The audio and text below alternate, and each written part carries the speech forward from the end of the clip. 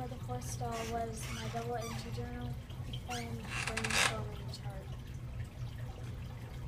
So when you were actually drafting, what did you do? When you were sitting there and I was working with other kids, like what were you doing?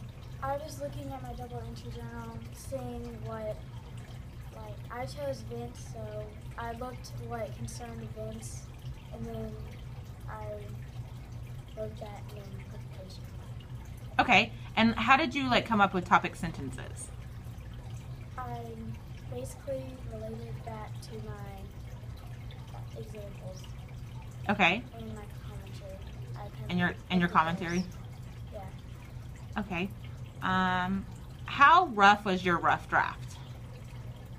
It was okay, I guess, because my partner said that I really didn't have to fix all that much.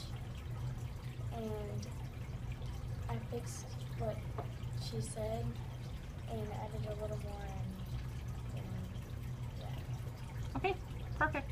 Thank you.